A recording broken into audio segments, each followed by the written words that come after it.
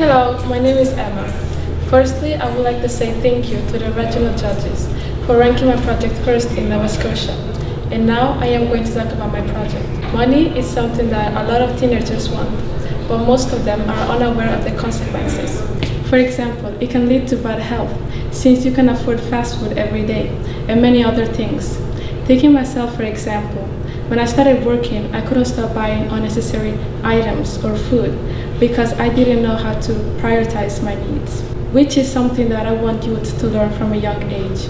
Additionally, I don't like confusing materials, and I felt like financial literacy was something that a lot of young people don't understand.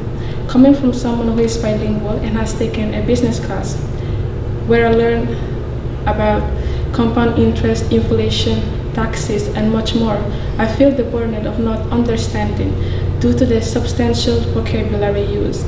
Because of this, I wanted my project to be simple and straightforward for everyone, especially young people, to understand. Furthermore, my project was meant to teach other young people about money, because one day they are the ones that will be taking financial decisions, and they need to learn how to prioritize their needs from their wants so they don't go into debt.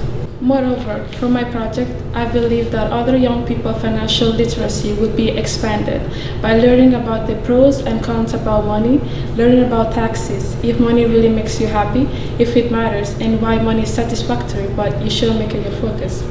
By understanding this, other young people can make proper financial decisions. As an illustration, if they were to go on a trip with friends, they wouldn't go spontaneously, but they would save up prior to the trip.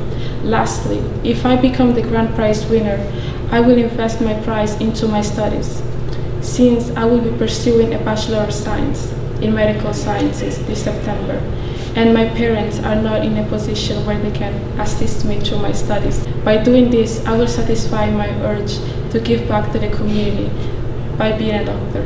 Thank you. Bye.